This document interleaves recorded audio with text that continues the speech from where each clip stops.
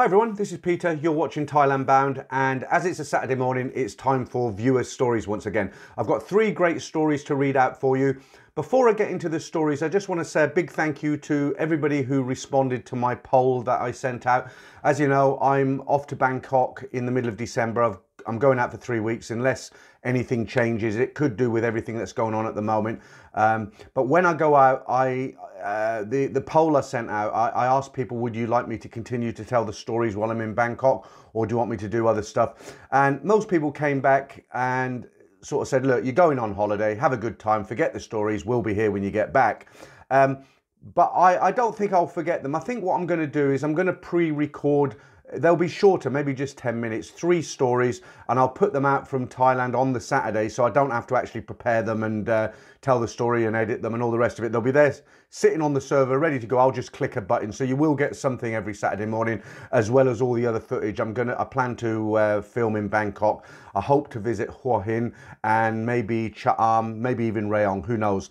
So that's my plans. That's mid-December. Right, but back to today. Let's get into these 3 stories, and they're very, very good this week, guys. สวัสดีค่ะ I am an expat Brit living in Israel with dual nationality, British and Israeli nationality. This time I really want to respond to last Saturday's story, 1 of 8, when you talked about the guy who was ripped off at a karaoke club. He had had too many drinks, had surrounded himself with a few girls in a closed room at the club. He consequently lost count of the number of drinks he had ordered and was presented with a bill for 40,000 baht. I can't remember how he got out alive, but he did. On my first trip to Thailand 10 years ago, when I was 65 years old, I went with a friend who had already visited there many times. We stayed at a friend's condo in Chang-Mia on the banks of the River Ping. My friend's experience and my own common sense had helped me then, and since then on, frequent trips to the land of smiles. Subsequently, I quickly sized up the situation regarding how I could enjoy myself and how I could avoid being scammed.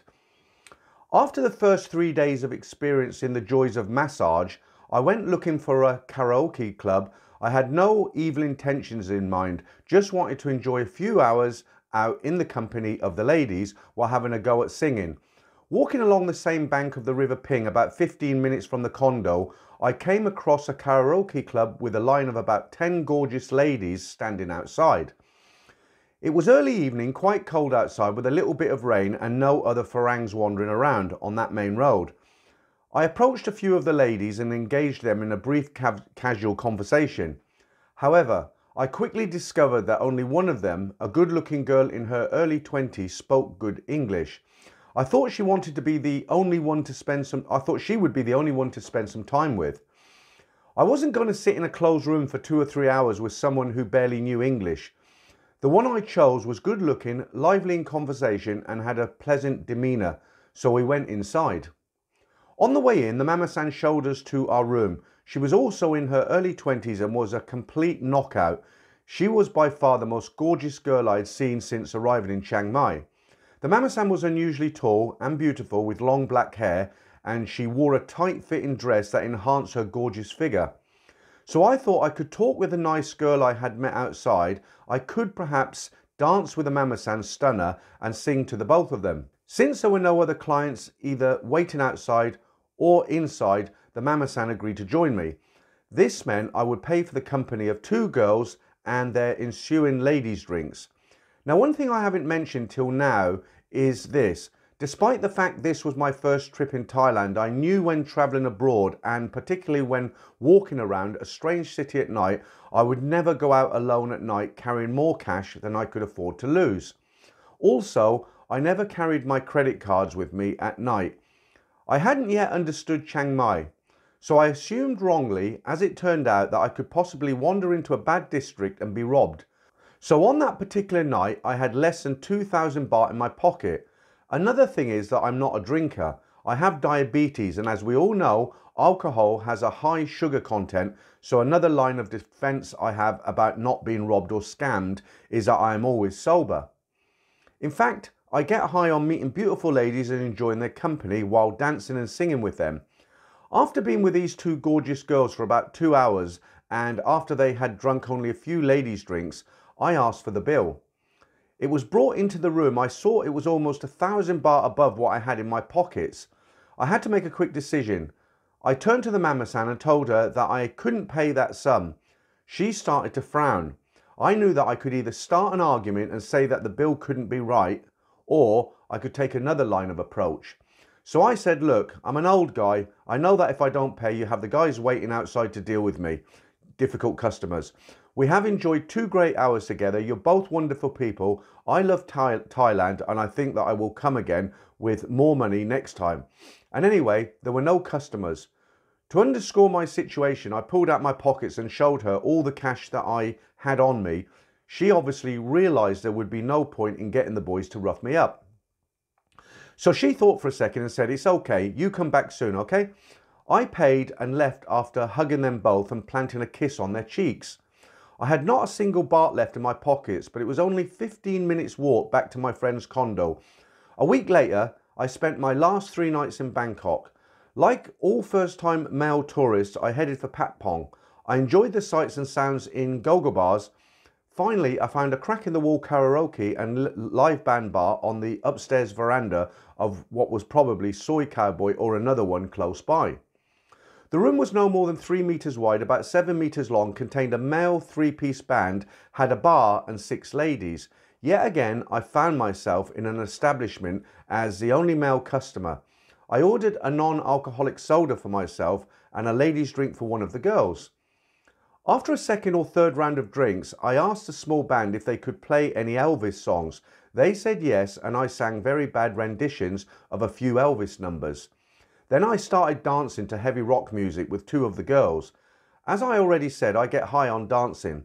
In the middle of this, I saw a bell hanging above the bar. At the right point in the rhythm, I pulled the rope under the bell. A high cheer went out from all the staff.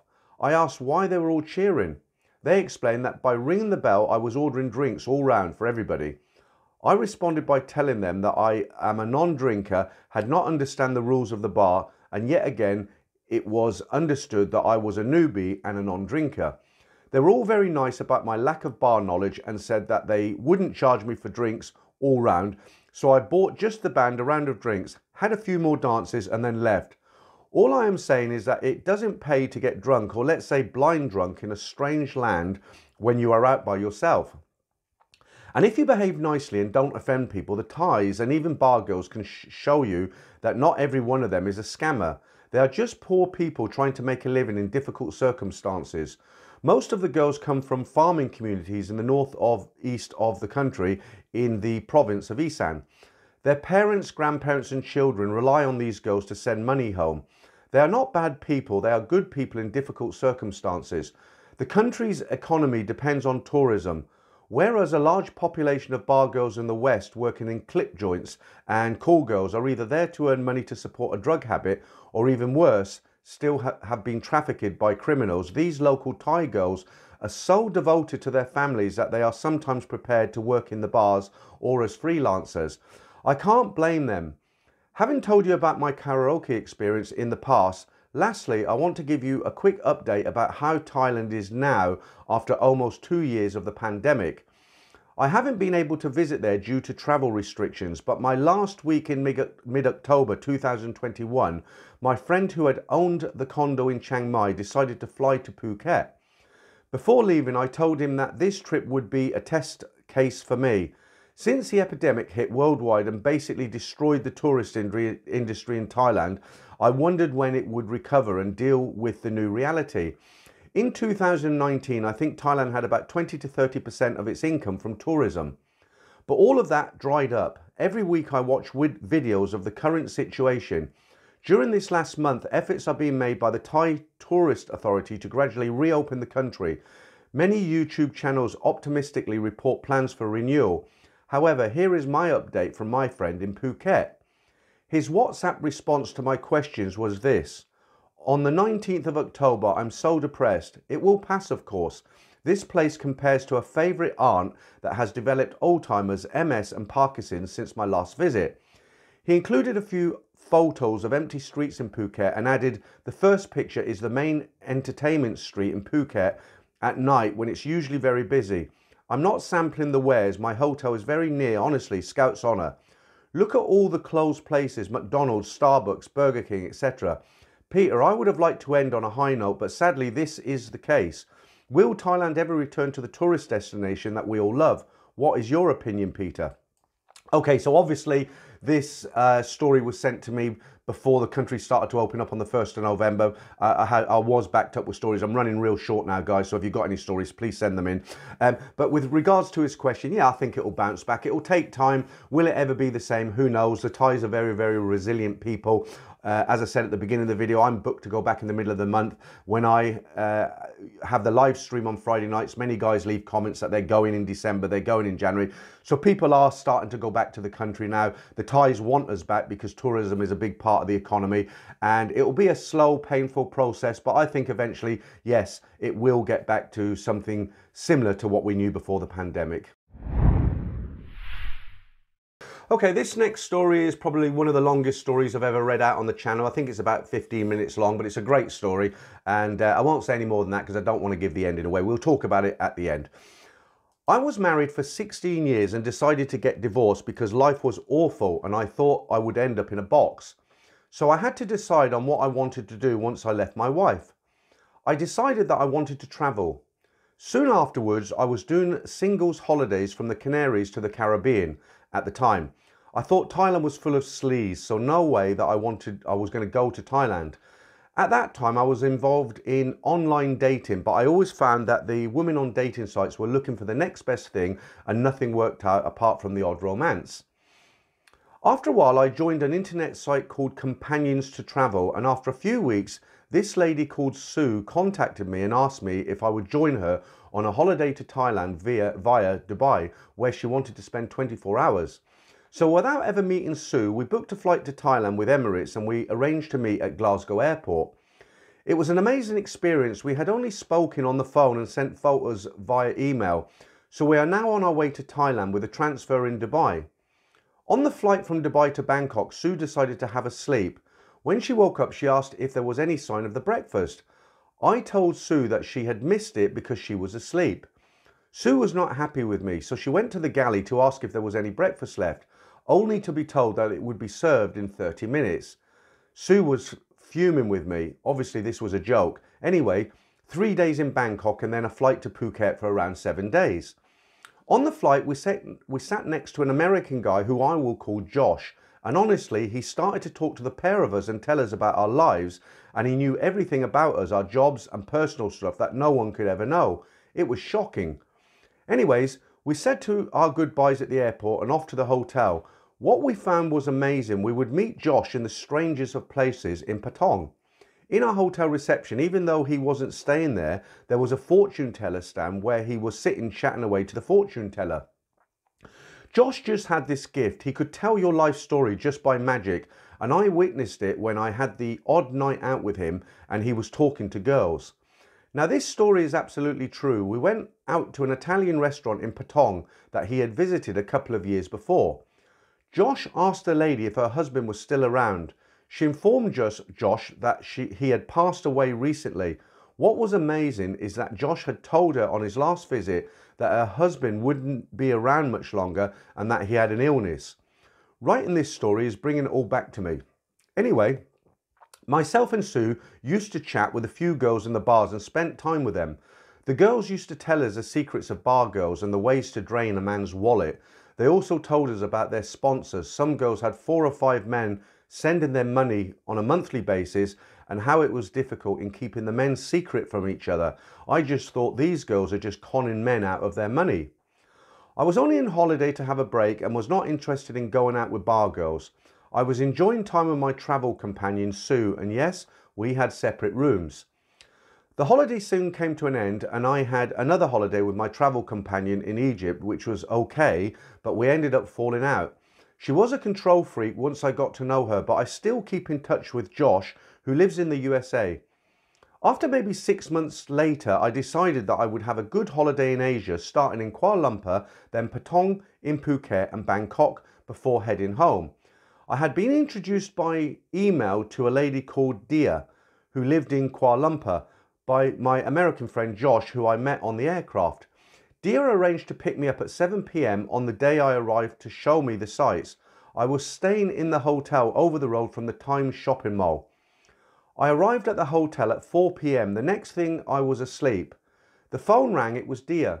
I told her that I'd fallen asleep and I said I'll be right down. Dia had her own 4x4 pickup truck, which was handy. We said our hellos and she did a full tour of KL at night.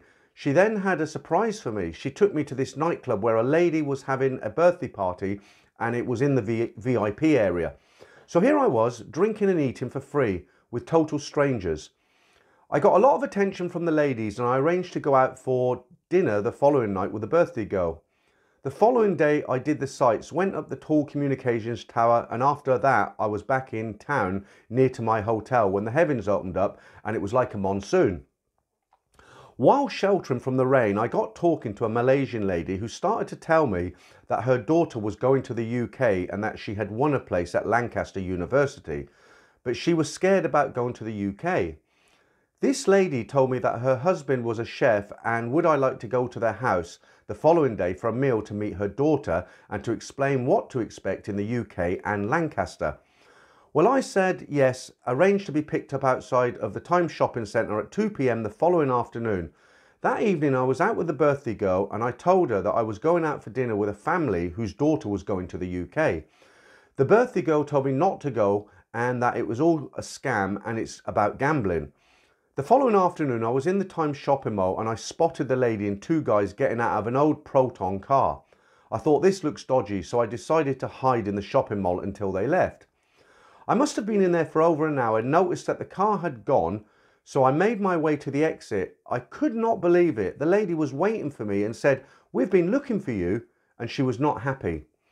Rather than say I wasn't going, I got into the back of this old Proton, was driven out of the city with this lady and two men. I asked if their daughter was in the house waiting. They told me that she had to go to the hospital and that she would be back later that day. But not to worry because her husband had cooked a nice meal for me. I explained that I had to be back to the hotel at 7 p.m. because I was going out for a meal with my friends and that I didn't really want to eat too much. We arrived at the house and the husband was cooking chicken and rice. They offered me a drink, but I said no due to what they might put in the drink. I asked what time their daughter would arrive, but I did not get an answer. They told me that her uncle was upstairs and that he would like to have a chat with me, so he came downstairs and started to ask about what I did and if I ever had gone to casinos. I told him that I never gambled and that I had never been to a casino. He then started to explain that he worked in a casino and with the help of me, we could win a lot of money together.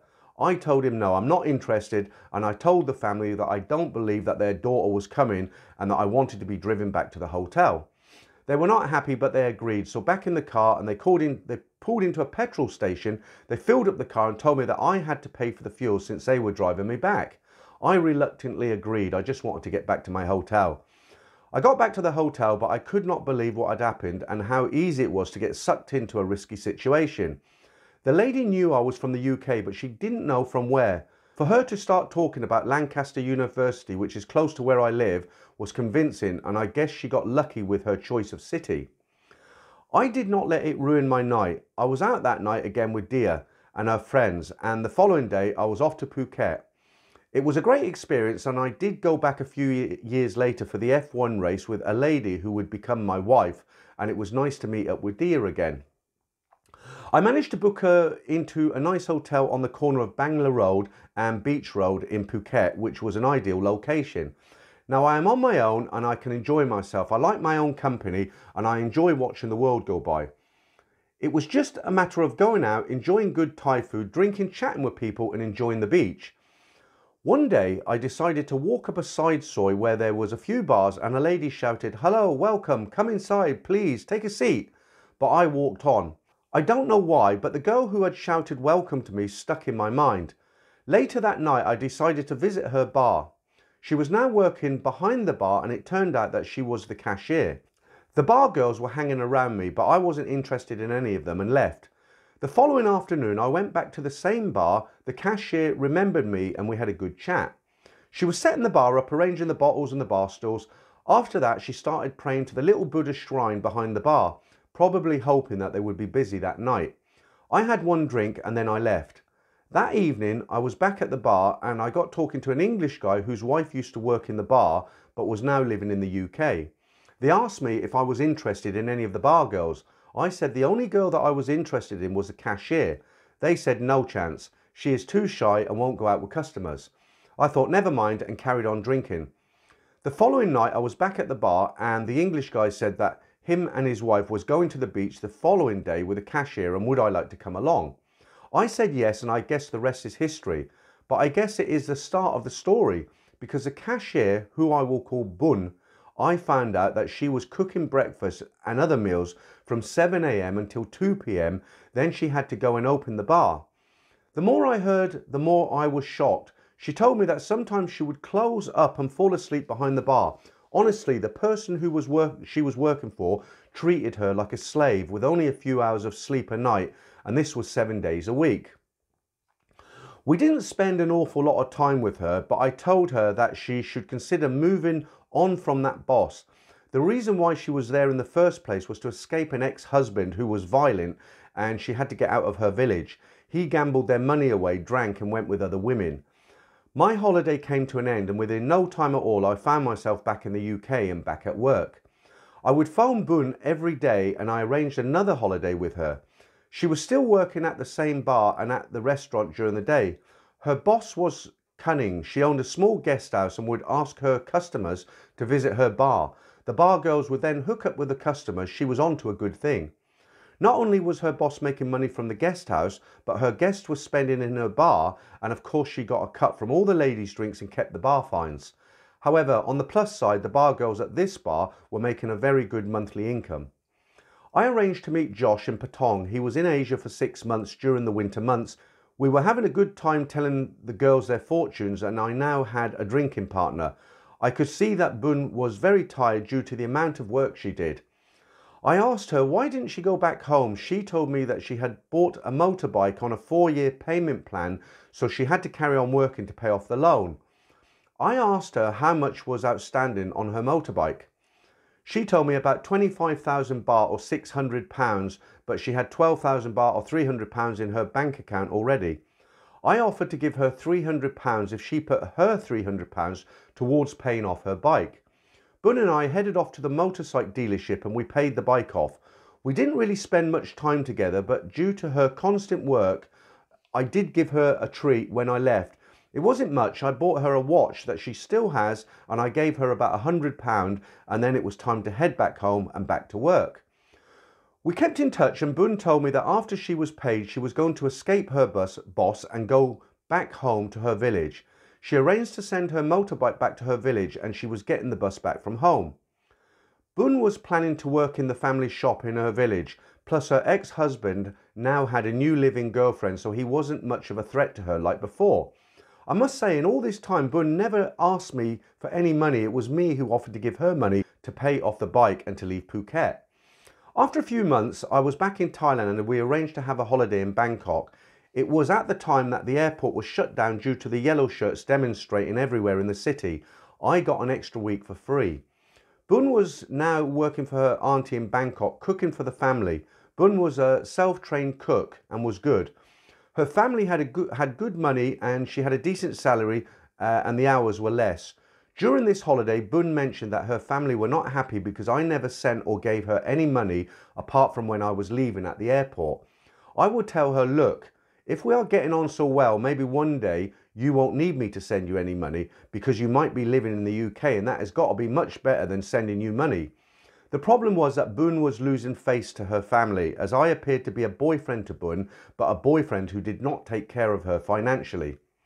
I tried to arrange a visa for Bun to visit me in the UK, but the application was turned down. Bun stopped working for her family and took a job in a food court in Pattaya, working 12-hour days. She lived in a room with 3 other girls and tried her best to be frugal and save money. Bun was a hard worker and she was also supporting a son who was going to school and she had high hopes of him going to university.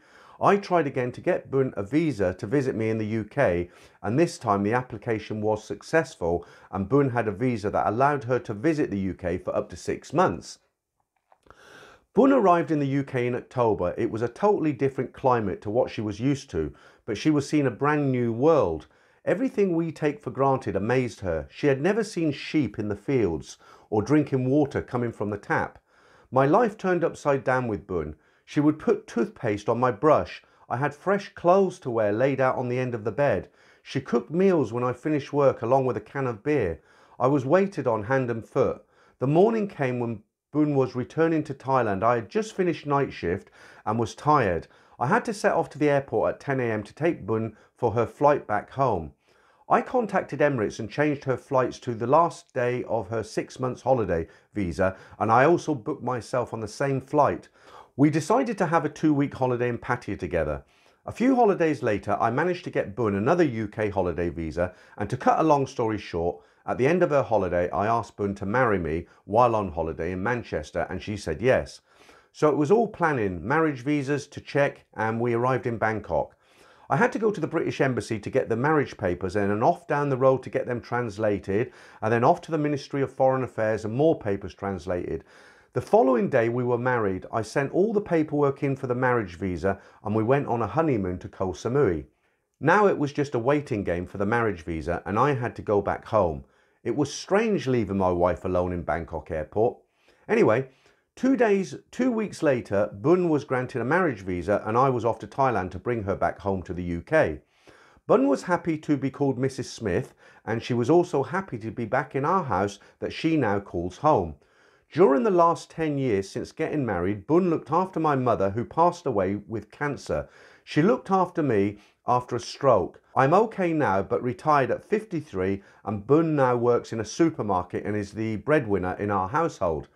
I have to say that I am one of the lucky ones. I never used to send money to Thailand, and the money that I did give Bun was a small amount, but I always told her if we hit it off, she would have a good life in the end. Bun never sends money to Thailand. Her family are doing okay with the family business. We are planning on Bun becoming a British citizen, which is good for her if anything ever happens to me. I hope my story isn't too long, and I hope you can all make sense of it. Yeah, I make sense of it. No, that's a great story. A lot of guys who watch this channel say, look, all your stories, Peter, they're all crash and burn. They will always end in disaster. Haven't you got any nice stories? And the truth is, they're not my stories, are they? Guys send them in. I can only read out what I get. And it is very nice every now and again to get a successful story like this one. If you guys are regulars and you know me, you know my wife's from South Korea. I was in a similar situation. In the video last week, I'd mentioned that we came back in 2020. That was a mistake. We actually came back in the year 2000, and at that time it wasn't so strict to get a future spouse into the country. It was quite easy actually, and I took a decision to get my wife a British passport in case anything happened to me, and it was a really good decision because in the last sort of 21 years things they've really tightened the grip on everything, and it's very difficult to bring people into the country these days, legally that is. So I hope you enjoyed that one, guys. We'll go straight into our third story, and this is a very short story, so here we go. As described in my last story to you, the bars I am talking about are located in the south of Thailand, close to the Malaysian border, and did not try to sell ladies' drinks, but rather flowers, which were in fact a string of imitation flowers. Each flower cost 100 baht, so if you liked a girl or you wanted to have a chat or drink with her, you simply purchased one or more plastic flowers to give to the girl, which she could exchange for cash later on. I was a regular, say 2 or 3 nights per week over a period of 3 years at these bars. In other words, many of the girls, bar owners and mamasans and bouncers knew me, and in all instances I think I was considered harmless and perhaps a little more generous than the average customer visiting the bars. There was this one particular girl, M, who I used to take out regularly for about 1 to 2 months, and then I got bored and went on to other girls. The first couple of times she saw me with other girls, she would burst out crying like you have described many times in other stories. However, I never ignored her and always did buy her a few flowers every time I seen her, and I became friends with her rather than a lover. A few months later, I saw her outside the bar, and I asked her if she would like to join me and my friend for a meal. I guess it was her day off. She said okay, and after the meal she said she would take us to a bar where she did not work, but a couple of her friends were there. We agreed and off we went. I was also a regular customer of this bar, so all the girls were welcoming and the fun began. Once she saw a friend up on stage, she would ask me to buy them a flower, which I agreed to do. This went on throughout the night, and after a while, my friend and I decided to go back to our hotel where we had already decided to meet some other girls earlier in the day. As we were leaving, we heard some commotion in the ladies' toilet that was just outside the bar's entrance, which we ignored and walked off. About an hour later, my friend started knocking on my hotel door, asking me to follow him out to look for M. I asked him why. He told me that he had bumped into one of M's friends and she was hysterical, saying that M had been beaten up by some girls at the bar we were in. I discovered later that the commotion we heard in the ladies' toilet as we left that bar was M taking a beating. We walked over to where M's friend stayed and discovered that she had been badly slashed with a razor blade and was in hospital. She was only discharged about a week later and used a lot of money for some plastic surgery in order for her to continue her bar girl career. The reason for this assault was that she only asked me to buy flowers for her friends and did not encourage me to buy any of the other girls' flowers. I assume they were angry that they did not get to earn any flowers from me because of her influence and therefore decided to teach her a lesson. I guess the moral of the story is to ensure that no one loses face regardless of who they are, otherwise their wrath can take on a very violent turn. That's gruesome. That's a horrible story, isn't it? But where he's talking about, he's a Malaysian guy. He sent in a story a few weeks ago, and he lives quite close to the Malaysian border, the Thai border, about an hour away. And because of business, he had to drive into Thailand. But it's right in the very, very south. And this is the area where they have quite a bit of problems. I won't get into that so much, but most of the problems in Thailand come from that region down south. And it isn't particularly safe for Westing guys or women to head down that way. So that's it. That's the 3 stories this week, guys. Thanks for joining me. As always, I'll be back on Friday, 9 p.m. UK time. Another great stream last night. It'd be great if you guys could come along and join in the chat for the stream next Friday. Until then, thanks for putting up with me for another half hour, and I'll see you all next week.